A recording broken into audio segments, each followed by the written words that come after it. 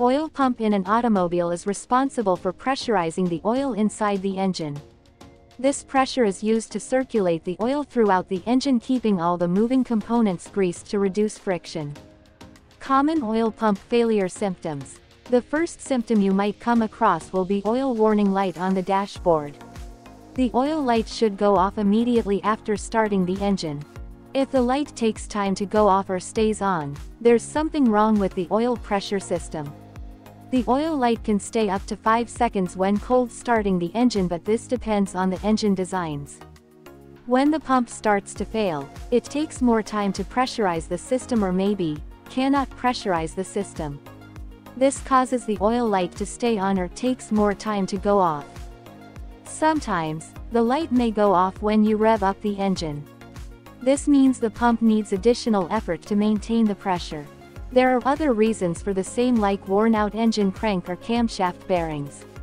Therefore, need an expert diagnosis to find the right cause. The second most common symptom of failing oil pump might be the unusual noises from the engine and pump. The oil pump, unlike other moving parts, is well soaked in oil and it's rare to make noise. But when it's too worn, it will make a whining sound while operating. You may hear the sound when the engine is idling, and the sound may increase or decrease with engine speed.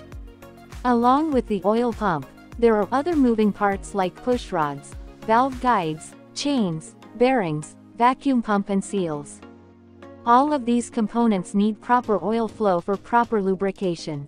A faulty pump can cause these parts to stop functioning smoothly and the engine becomes more noisy than before. Also, you might notice your engine heating up fast.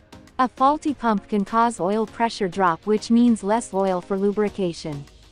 This can cause more friction in moving parts and thus more heat is produced.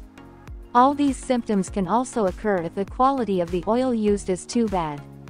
So if you come across such situations, make sure to consult a technician to diagnose the problem as early as possible, or could end up blowing your engine.